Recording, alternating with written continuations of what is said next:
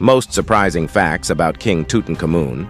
Ancient Egypt. King Tutankhamun, commonly known as King Tut, was an ancient Egyptian pharaoh who ruled during the 18th dynasty, 1332-1323 BCE. Tutankhamun ascended to the throne at a young age and is perhaps best known for the intact burial chamber discovered by Howard Carter in 1922, containing a wealth of artifacts. Despite his relatively short reign, King Tut's tomb provided valuable insights into the art, culture, and daily life of ancient Egypt.